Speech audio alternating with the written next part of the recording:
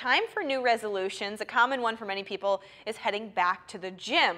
That makes today, January 2nd, a great day to observe National Personal Trainer Awareness Day. What? Whether you're clueless about how to begin your fitness journey or you just need to be held accountable, a personal trainer can help you reach your health goals. There really is a day for everything. Day isn't for there? everything. I would like a personal trainer, though. I think that would be super helpful. I like cheesecake. I like cheesecake. That is not a goal. That is not good for you. Okay, So you know.